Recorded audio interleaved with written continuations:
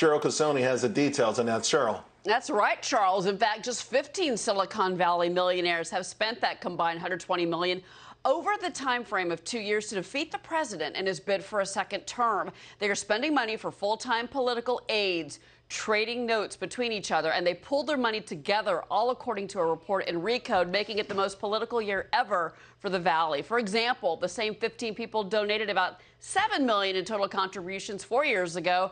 Recode reviewed all public federal campaign contributions this cycle through October 15th. Here's the list of the top 5 biggest donors strictly towards the presidential election. The former wife of tech mogul Steve Jurvetson, Carla Jurvetson, she spent $27.5 million, a lot of that going to early candidate Elizabeth Warren.